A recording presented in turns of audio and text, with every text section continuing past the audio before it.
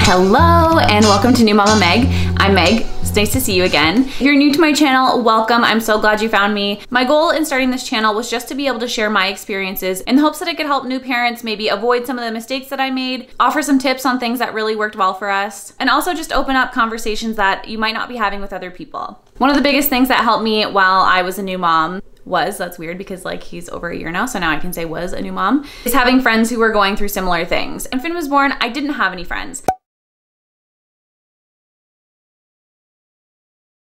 I ended up reaching out, found some people in my neighborhood, and I've gotten really close with some of those people. If you don't have someone who you feel super comfortable sharing different things with, or someone who's maybe going through similar things as you can use this channel to know that you're not alone. You can also reach out to me on Instagram, and I am happy to be there to support you however I possibly can. So you can find me at newmama_Meg, and I'm always here for you. So let's get into today's video. So the timing of this video couldn't be any better because it is actually Breastfeeding Awareness Month. So originally I was just gonna talk about weaning and share my experience of trying to wean Finn, not fully off the boob, but start to wean him down a little bit just because of routine changes and things like that. But some things have changed in our breastfeeding journey and I'm gonna share them with you. In some of my other recent videos, I'd mentioned that I'd gotten so many questions about weaning and when are you gonna wean, what's your plan for weaning and all that kind of stuff. And I kept saying, I don't know, I haven't thought about it. Like breastfeeding is working for us. We're gonna just keep going until something changes. And so I thought we had many more months until that change was gonna happen. Yeah, little did I know that was not going to be the case. I probably should have done some more research on this, but I was just planning on listening to my body, listening to Finn, kind of seeing how things went. But we kind of ended up screwing ourselves over in the end, so that's a bit frustrating. But let me share the details with you. Once I started back at work about 5 or 6 weeks ago, obviously our schedule and our routine changed dramatically. I was spending every day, all day with Finn, and that's what we've been doing for the last year. And obviously now that I'm working, yes, I'm working from home, but I'm still working full time, so I can't be downstairs with him, playing with him, doing all that stuff. So before when we'd be home, we'd be in the middle of playing or doing something and he would just want a drink, so I'd whip it out and he would have a drink, no big deal. And if you're a breastfeeding mom, you know that the way that you continue to produce milk is to continue feeding your baby. The more they drink, the more milk's gonna come in. And so when our schedule changed and I was only able to feed him kind of when he woke up in the morning, maybe before one of his naps, at lunchtime, and then again, like once we got home, we were missing 2 or 3 feedings throughout the day. And because of this, my supply changed drastically. Again, it's not something I was prepared for. I didn't really think ahead. I didn't think, okay, this is what's gonna happen. We're gonna have to do this big switch up. But this is what happened. And so over the first 2 and 3 weeks, I started to notice that breastfeeding was getting a little bit more difficult. He would have to work a lot harder for the milk to come out, which wasn't really the case for us. We've had a pretty solid breastfeeding journey so far. It hasn't always been easy, but we didn't face some of the challenges that I know many women go through, which makes things really hard.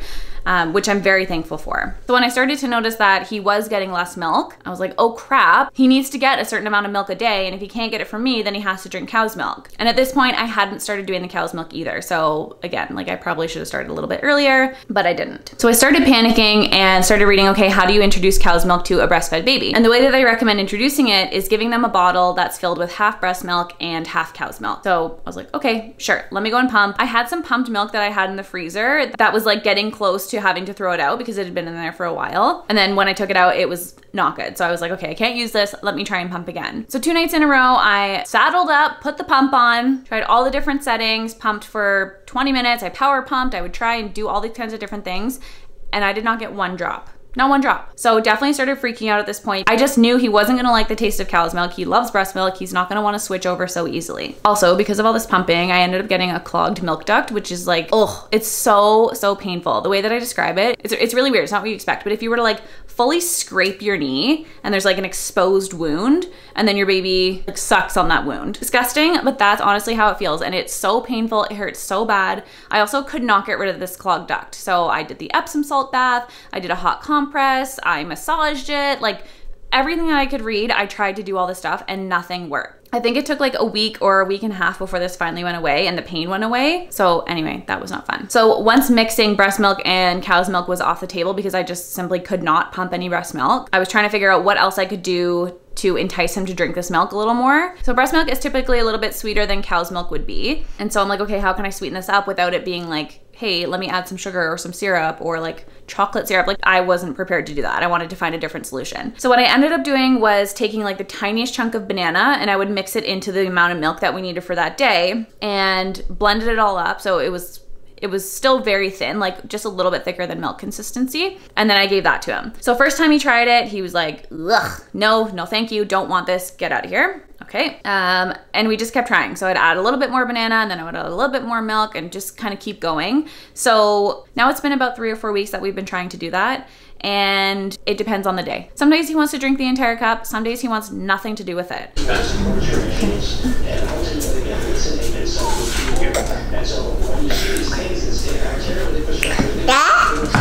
like your milk? Say hi. Where's your milk? Where's your milk? Okay. So I don't know where we're gonna end up with that, but keeping in mind that babies have to get a certain amount of nutrients every single day that used to come from the breast milk, I started introducing other things. So I went out and bought cottage cheese. He eats a lot of yogurt. Made his scrambled eggs like with butter in the pan. Just different ways to get that dairy into his diet.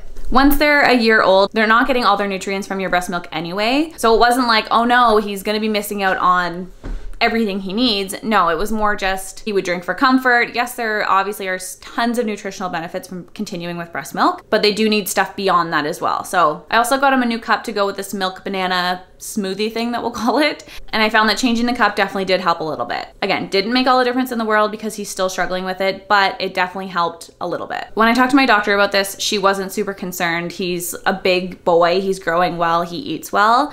So it wasn't a major concern that he wasn't gonna have the same amount of breast milk that he'd been having. So that was reassuring anyway. I felt a lot better after I talked to her about it. So that is a very long-winded way of telling you that the weaning process is still in progress. He is not completely weaned yet, which I am happy about. I did have a moment the other day where it was like 20 minutes that he was trying to get milk and nothing was happening. And I got really emotional because I'm not mentally ready for this to be over. I thought I would have the choice of when this was gonna stop. And maybe I do, because sometimes he gets milk and sometimes it's fine and it's no problem. But other days, and it's almost like most days now, it seems like it's much more of a struggle than it used to be. So I was actually talking to a friend about it the other day. She's also a mom, and I was just, you know, sharing my story and what's going on and things like that. And I started to cry because it's such a special thing that he and I get to do together. And I feel so fortunate that I've been able to do it as long as I have. The part that's making it harder is that I didn't get to decide when this was gonna be done. It's just my body telling me that, okay, we're maybe moving on to the next phase, and it's totally fine. It's just hard to like accept that it's almost over. There's so many things that happen where you're like, okay, this baby is not a baby anymore. And I feel like this one is the biggest one, and this one hit me the hardest. Like, he's a growing, big, giant boy. And so it's like we don't have this little itty bitty baby anymore. And obviously you want nothing more than your baby to grow up and be this, you know, healthy kid and all that stuff. And we're so fortunate to have such a big, healthy boy. But it doesn't make it any easier when it is time for them to grow up and you have to kind of let these things go. Anyway, so I've been struggling with that a little bit in the last few weeks, but I will get over it. I will get through it, and it'll be something that we can look back on and be so proud of ourselves for sticking with it and be so happy that we were able to do it, and all kinds of other good things. So a couple things that have happened since breastfeeding has slowed down a lot. I don't know if these are related, but I'm just thinking in my mind that there's some sort of correlation between the fact that the breastfeeding has really slowed down and my hormones are maybe like leveling out to what they were a couple years ago before getting pregnant, being a breastfeeding mom, and all those crazy things. I feel like I have gained a few pounds, and I don't know if this is actually true about, you know, breastfeeding helps lose weight. I don't know, right? But I've gained a few pounds, and this could also be because I'm back at work and I'm sitting at a desk all day. So anyway, that's super fun. So I need to move my booty way more than I am. And also my hormonal acne has started acting up again. I never had acne growing up. Like, I never had pimples, nothing. And then when I was like 23, 24, I started getting hormonal acne always on my chin. Always. Like, I didn't get it anywhere else. It was just on the chin. And they're like these deep, gigantic, massive pimples that hurt so, so bad. So up until I got pregnant, I used to get them every month. Super annoying, so frustrating. You can barely even cover them up. I have like layers of foundation and cover up on them, and you can probably still see them here. And then I haven't had them for the past couple years. And then again, since things have slowed down, breastfeeding has slowed down, and hormones are maybe leveling out a little bit, boom, 2 of them show up. Not just one big old deep one, 2. So that's been super fun. Anyway, whatever. I'm just venting. Just go with me. So anyway, that's where we're at with all this. I want to reiterate, I feel so fortunate that I've been able to breastfeed for the past 13, almost 14 months now. I know that this isn't the case for everyone, so it is not lost to me that I'm fortunate to have been able to do this. I guess it is just time for the next step in our journey. Speaking of steps, Finn started walking this morning. OMG. Go, go, go.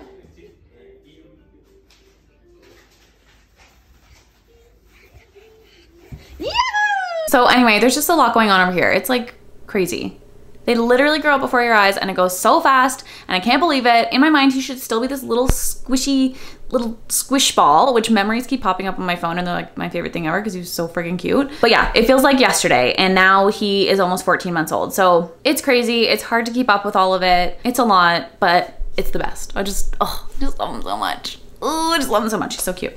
So anyway, that is my story. That is my breastfeeding weaning update. If you've been through something similar, I would love to hear from you. I'm also curious to know if you're someone who kind of went through something similar and your supply dipped. Did it increase? Like if you keep trying, does it actually go up when you're at this point? I know that that works when you're like in the middle of breastfeeding, but I don't know how it works if you're kind of towards the end of your journey. So I would love to hear about your experiences and you can share them in the comments below. Or again, you can reach me on Instagram at newmama_Meg and you can just send me a direct message. You can slide into my DMs. Anyways, I hope this video was helpful for you. I know for me personally, when I hear a story of someone who's been through something similar, it just makes me feel a little bit better. You kind of know that you're not alone and you're not the only one who's going through something like this, which for me makes a big difference and I hope it does for you too. But that is it. I'll keep you posted on this whole situation and we'll see how it all kind of plays out. Maybe it's not over, maybe I'm just overreacting, I don't know. But as it stands now, it definitely seems like we're coming closer to the end. So anyway, it's gonna be okay. It's gonna be fine. Blah, blah, blah, blah, blah. Okay, sorry, I'm done now with that. I will see you next week. Don't forget to like the video and feel free to share it with anyone who you might think would benefit from watching this video and hearing my story. But I will see you next week. Thanks so much for watching. Bye.